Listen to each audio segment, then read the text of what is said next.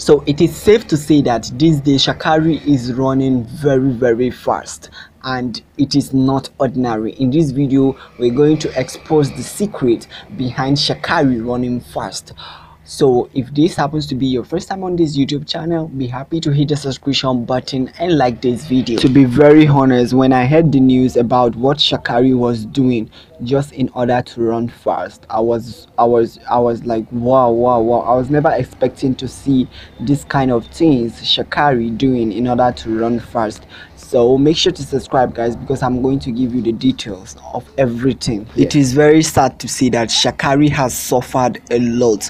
In 2021, she was being banned from participating in Olympic, and in 2022, Shaccarri could not qualify because she had a lot of injuries and mental health issues. She has gone through a lot, and this girl deserves some flower from us. Like, she has been through a lot. She did not qualify for Oregon, and it was a very sad moment for her. So, and this is what exactly Shaccarri did in order to start running fast.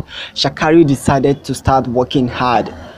By the end of 2022, she started running in silence, and that was how she was able to bring her power. And this is why Shaccarri now is no longer the Shaccarri you knew before.